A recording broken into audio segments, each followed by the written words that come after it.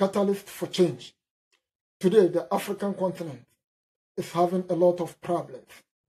And now those problems have become our definitions. And those definitions are now our limitation. Ebibrem amai awdo enam eye ohaw pimu a enam santino sa ohaw yi abenia echelechele na echele yesu ene de yete na sa su ya echele ene de etia no ene de aba abe ye bibi se ade a aba abe eye ye fapem nanso eni se eba sa na mom eni ji sendi wo hono ma me pese me dani edi chele. There is a happy moment that I want to show you. Just watch this video. Hey, dummy! Are you retarded or just plain stupid? Look, I'm Forrest Gump. Just run away, Forrest.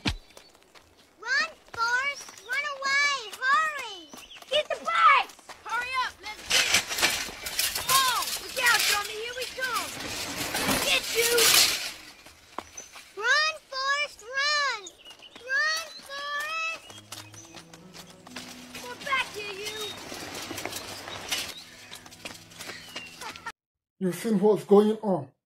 Whenever the opposition sees your limitations, he is definitely going to capture over it and take advantage over it. So what you should do is to put an action of whatever that you want to do or wherever you want to reach. If the continent is indeed want to sideline all poverty aside and be well successful and developed, it means there are a lot of things for us to do. When Forrest in the movie was knocked down by the opposition or by the enemy, he never lied on the ground and looking at those people, but he stood up when the girl, his friend, was trying to encourage him by saying, Forrest, run! Run, Forrest, run! Forrest never stands still by watching the enemies. But when the enemies were trying to overtake him, he also tried to put an effort of where he can find his refuge or safe. And he began to run, though disabled. He is facing a disability moment in his life, but he put that limitation aside and made an effort by running.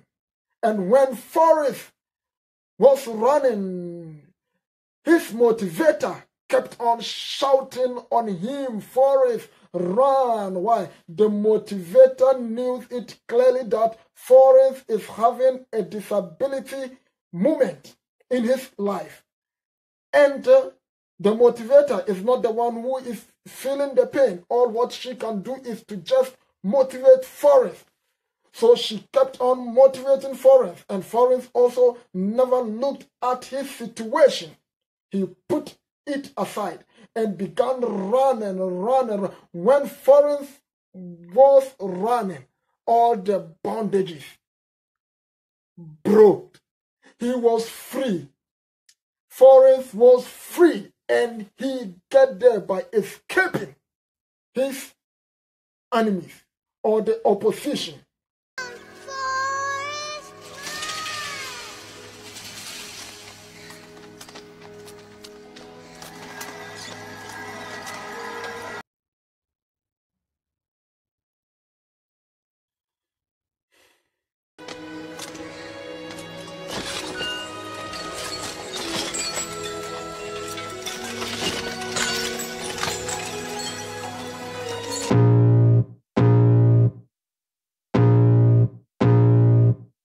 I can feel the blood creeping up from the heathens. Got will, got fight, got pride, got reason.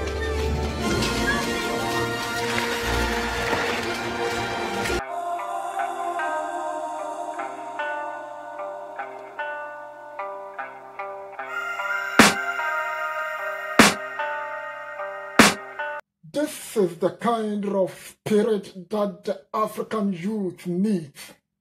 The spirit of never say die until the bones are rotten. The spirit of it is not over until it is over. And when the youth of Africa begins to emancipate and focus on what or where we want to reach to and the kind of perfection that we want to have, no matter what may be, we are going to succeed and succeed very well. No matter what we are witnessing today, all what we need is to stop complaining. All what we need is to stop concentrating on the strong man, the heavy knockdown that he is going to knock us down. Whenever we knocked down 77 times, we should stand on our feet 77 times and try to escape the opposition for them to become our friend in future, because after our perfection, they will have nothing to do than to consider us as their brothers. Thank you, and find a time and be part of Dig for Knowledge organization. This is DFK Webcasters Television.